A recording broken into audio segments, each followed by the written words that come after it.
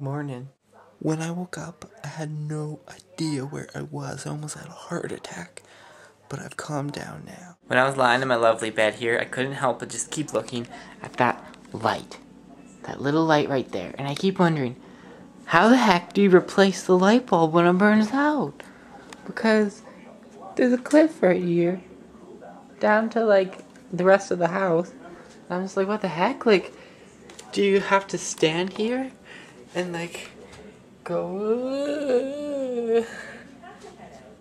I don't know, that's just what's on my mind. I bet you're wondering what I'm doing right now.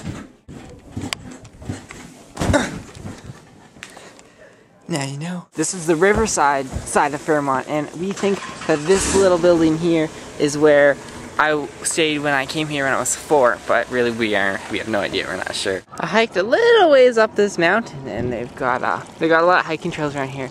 And you notice there's a cute little, it's water there. And I don't know, am I supposed to drink it? Mineral water? Oh wow, it's really hot! I didn't expect that. And then it all pours down into this little bathhouse. Here's that building again.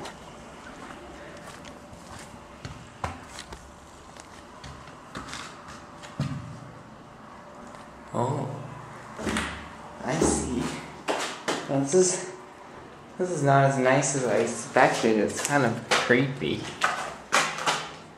This is lying dirty pond. I'd rather use a real bath. I wonder how old this is. It's kind of warm. I guess it cooled down when I got here. I don't know, I thought it was gonna be like cool, but then I went inside and I was like, I don't know. Okay, this one at least doesn't have rocks. I wonder if anyone actually uses this. And like, maybe a door would be nice. Yeah, bathhouses are not as glamorous as my grandparents made it sound. My grandpa is making me make my bed because apparently it's really important. That's the first piece of advice he ever gave me. Make a bed. I'm talking to my camera. Oh, you're talking to your camera. Anyway. You want me to hold it while you're making your bed? No, I'm done now. My grandpa says, most important thing is to make your bed in the morning so when you come home you're not depressed when you go jump in your bed. There. It's made. I haven't had to make my bed ever in my life. So now we're in this place called Fort Steele. Heritage town, it's like a pioneer village type thing. Look at that. And there's a train, and for the first time in my life, I'm gonna go on a train. Your seat?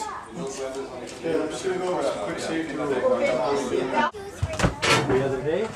I was asking how big is it? Yeah, there we are.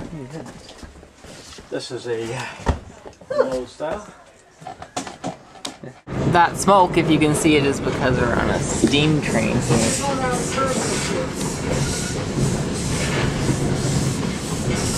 Oh my gosh, there's a cowgirl.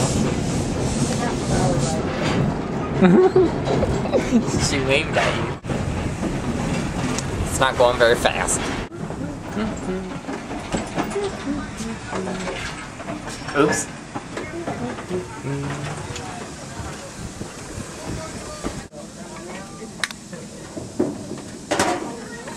You're now at the back of the train. Huh, that'd be kind of cooler to stand here if it were moving. Uh-oh, what was that sound? I got a wheel.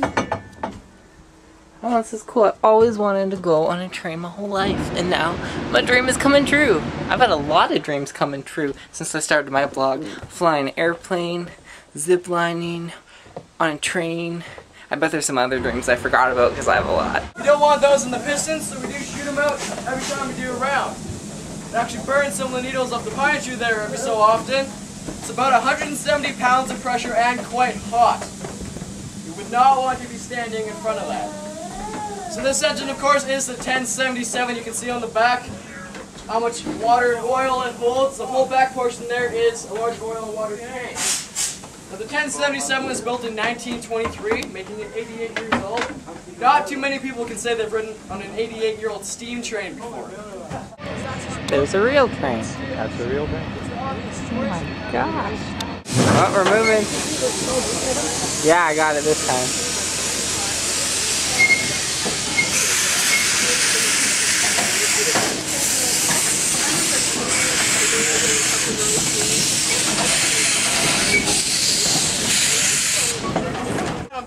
myself and the entire crew of the 1077, we hope you enjoyed the ride and hope to see you again soon. There's like a whole little town here.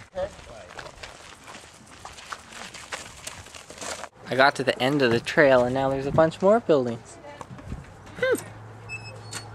Get a job. Right there, they're gold panning. Girl, you're proud to be panning for gold, aren't you? Hard to believe. Jack Flash is a dentist. I'm gonna check inside just in case he's watching my vlog. Dun, dun, dun. That looks pretty scary and I'm not even getting my teeth done.